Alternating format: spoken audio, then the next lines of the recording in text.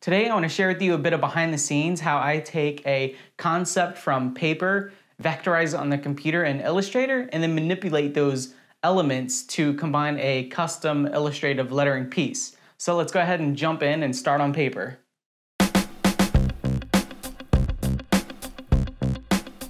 Alright, so starting here on paper, we're going to sketch out the concept. And for this example, I'm going to do the word electric because it has a very specific style that I have in mind.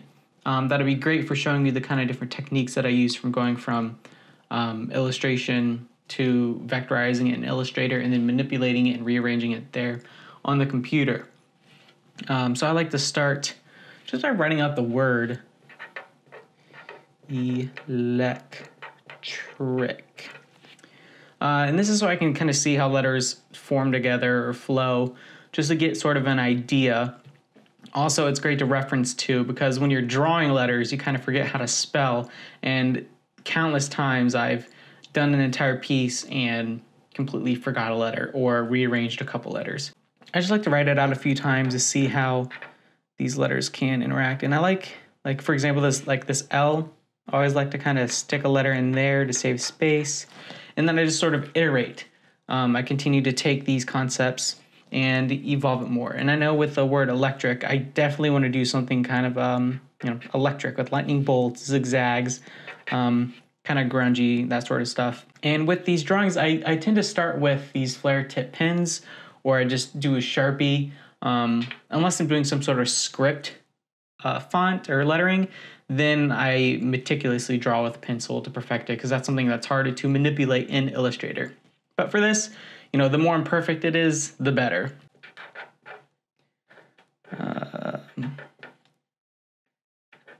Let's see.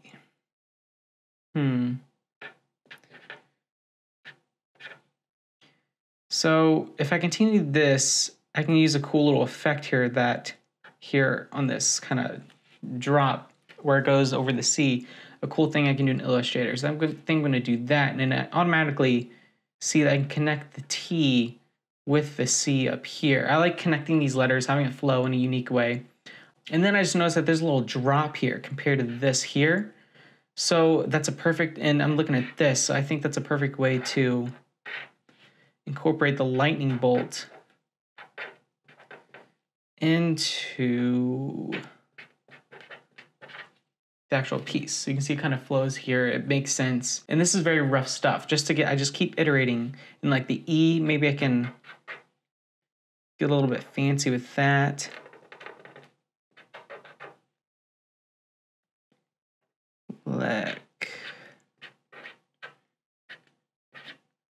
Trick.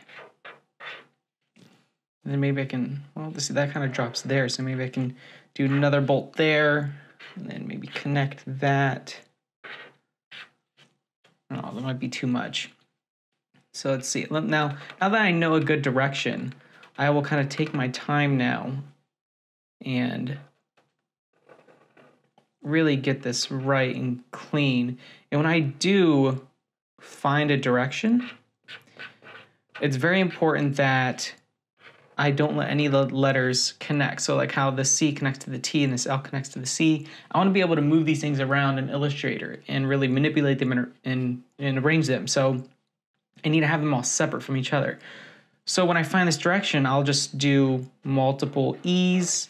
I will do, use this L. I'll do the L, but I won't connect with the C. I'll just do a C. And it doesn't matter if they're not aligned because I'm going to be using these and really going crazy on the computer with it. So it's just important that I get these elements down. Let's see, let's connect the T here, and then we can connect that.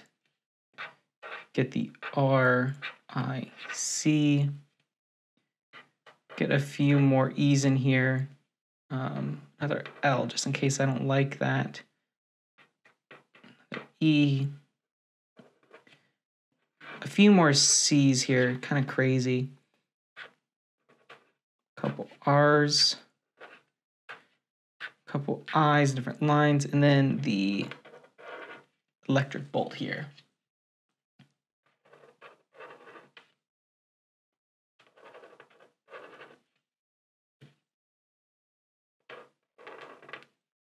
So in case I don't like that C, let me get some different versions up here, skinnier, maybe a couple other R's.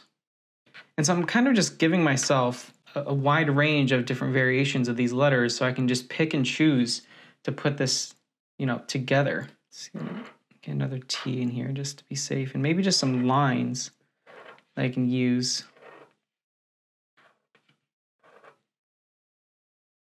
You can see here I've given myself all these elements, and I think this is a good point where I can take a photo of this and drop it in my computer, and then we can start messing with it there. So let's go ahead and move over there. All right, so here we are on the computer, and we're gonna start in Photoshop. So I've got the image here on my computer, and this is all we need. So I'm gonna quickly crop this down, get rid of this unneeded space. And we're gonna boost the levels on this. Just to make the whiters white and the blackers black. And this will come in handy for when we have to trace it in Illustrator. So it kind of just gets rid of all this gray. We don't want any gray, just black and white. All right, see, that's too much. You can see where it's getting the grays there in the letter. So we want that to be just as dark as it can be. All right, this looks good. We don't need this bit over here. So we can actually, ooh, that is a textured brush. So we can just paint over this with white. All right, there we go. All right, so let's go ahead and just save this to the desktop as a JPEG. And if we move over into Illustrator, start a new document, and just drag in what we have here. All right, we'll zoom so we can see. So the key here is to image trace, and now it is vector, but you can see it lost all that nice texture and kind of the grungy look to it. So if you go into the actual image trace panel, and if you expand the advanced in here, you can really play with all these sliders and see, and this depends on the kind of look you're going for. Every design I do is different in some way. There we go. It's very subtle on this one. Oh, there we go. It's the paths that does all the texturing. And threshold, if you take it up, it'll get thicker, or if you take it down, it'll get thinner. I think I like it right in the middle, a little bit more true to what it was in real life. So if we click this to ignore the white, we'll be left with just the vector shapes there. And it's very important that right now, this is just an effect on that image. It's the tracing effect. So you need to go up here and click expand. And that's where it breaks all these up into different elements. So this is all now as one. Let me shrink this down, holding Option Shift here. So we drag this off to the side. We can just sort of use this as all the different pieces we will need, and ungroup it. And we can get started with this. So I am going to make a quick new layer here and drag it down. And I want to work on black, because I know that with the end result, I want it to be on a black background. I'll go ahead and add that there and just lock that layer just to be safe so we don't mess with it. And I'll change these to white. Okay, so let's see, let's look at these elements and see what I want to use for the actual letters here. See, I like these E's. And if I hold Shift and click, and then Option, click and drag, I'll just copy those without just taking these actual pieces. I'm just copying them and duplicating them as I drag. I don't know if I like this L or this L. No, I do think I like this one. See, I like this C. I like this T. Let's see, I like this. I don't know. Actually, I like this R.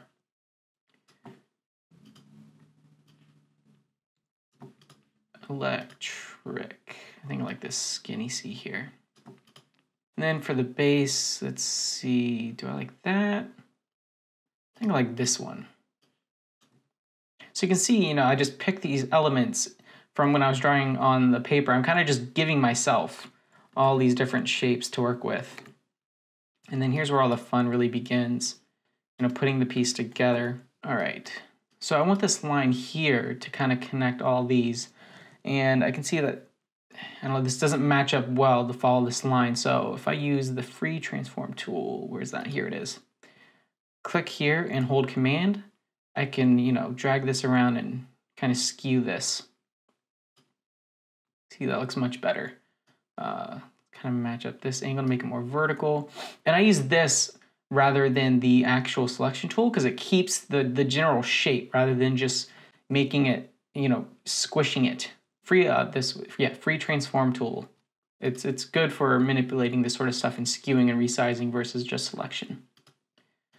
All right, so I'm gonna bring this in here, match up this line with this line. So even though I'm trying to go for a sporadic look, I do want it to be, consistent in some way. Just these minor elements to be consistent. All right. Let's see, I might want to make this larger. Now see, by making this larger, I actually make this thicker than the rest of the lines. I don't know, it's not too bad, so I don't need to really mess with it, I don't think.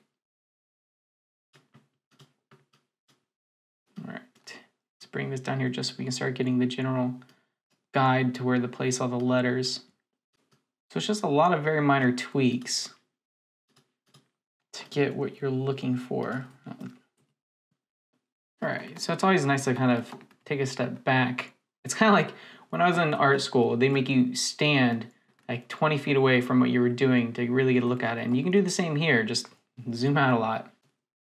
All right, let's see, I need to kind of fix this kerning to make sure everything is sort of evenly spaced. And I don't know if I like this being so close to that or how I can really fix this. I can probably shrink this a bit. I don't want it to overlap that much, so I'm gonna go in here, and if I use the actual direct selection tool, here, if you double click this, you'll go into the path of this L shape specifically, so you won't mess with anything else here.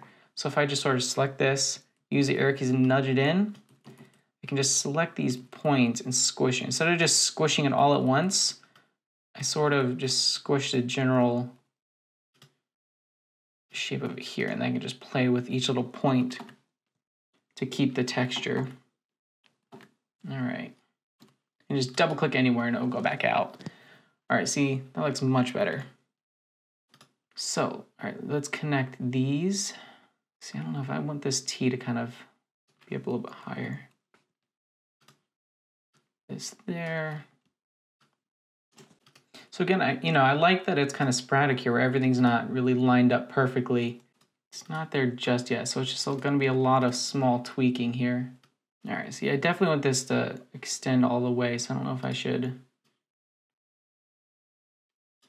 That's not what I want.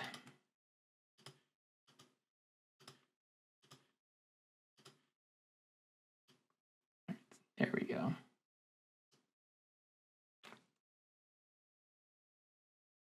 If I want to keep this texture, yeah, if I stretch it out, it's just going to look very flat. So if I would take this, do some steps there, some steps there, some steps there, it's going to, it's going to look like steps, and I don't want that.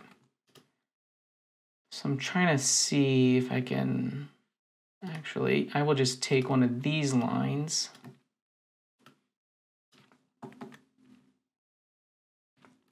and match it up here. So let's see, how can I, so I definitely need this to be longer, but I don't need all of it. So I will shrink it down with the eraser tool.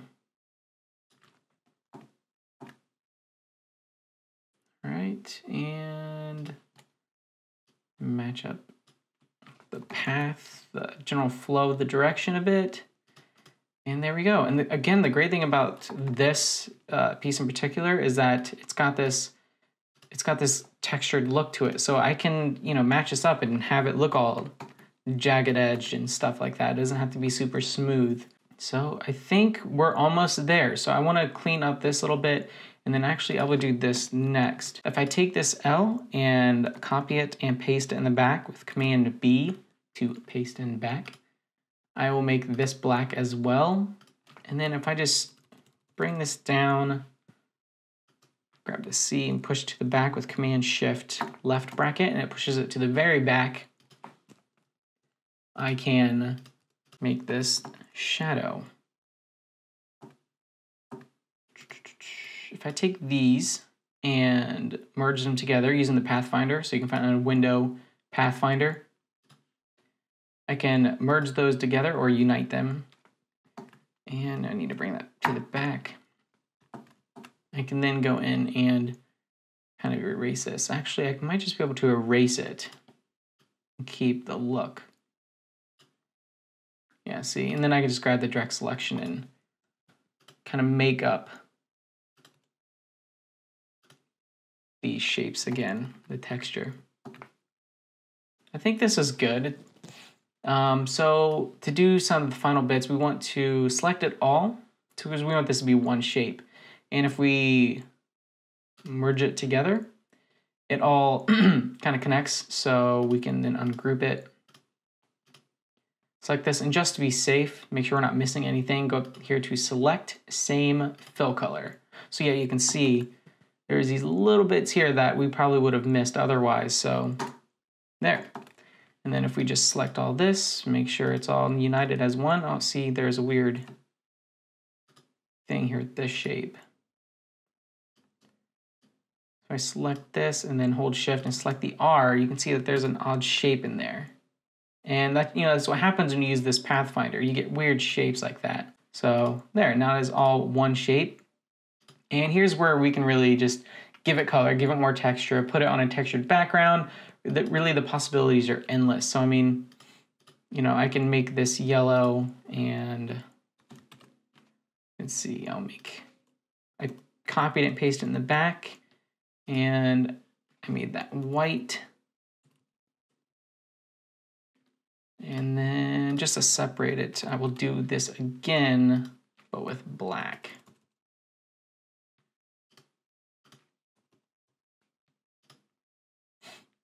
And there we have it. Hope you enjoyed this behind the scenes process video of how I take illustrated drawings from paper to vectorizing it in Illustrator and then really piecing it all together, and the different techniques I like to use along the way, just kind of iterating on the fly and kind of using these things, these elements that I drew on paper and just combining it all into a final illustrative lettering piece. So thank you for watching this video, and I'll catch you in the next one.